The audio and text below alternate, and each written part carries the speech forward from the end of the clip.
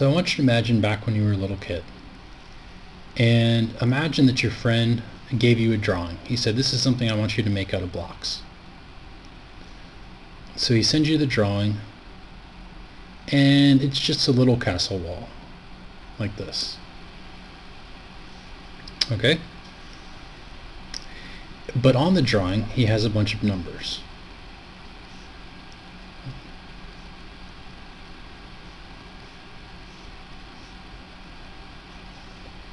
And so he tells you these numbers are going to tell you how big to make the castle. Well, so you look at it, but you really have no idea how big you're supposed to make this. 5 what, 4 what, 1 what. So you called up your friend, or you had your mother call your friend, and your friend said, oh, well, those are in blocks. So we're actually talking about blocks here. So at the top, these are each one block. And then we have it further subdivided, so it has a height of 4 blocks and a width of 5 blocks. So now all of a sudden your friend's drawing makes sense. But your friend didn't have to give you these measurements in terms of blocks. Your friend could have measured a block and found that the width of it is 20 centimeters. And then said, okay, this number, instead of being a 4, would be an 80. All of these 1s would become 20s.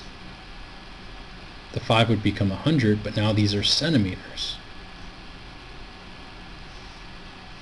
So this number that comes out, so you have two things. You have you have a number, and then we have this little word or symbol that comes after it. And this is the unit. So this is telling us we have 100 centimeters, and that's how wide this is. That's how long this is. So in other words, a centimeter is a measure of length. Similarly, instead, the first time your friend used blocks, and he told you how many blocks we had. We had 5 blocks. But blocks we also use as a measure of length.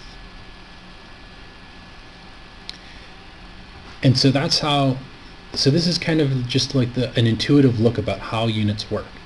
So we have some kind of number, and then we have something telling us that in this case that we're measuring a length. Now this would be totally different if somebody stepped on a scale and they had something or on a a scale that measured mass, and so we found out for example that they're 98 kilograms, because now kilograms is a measurement of mass.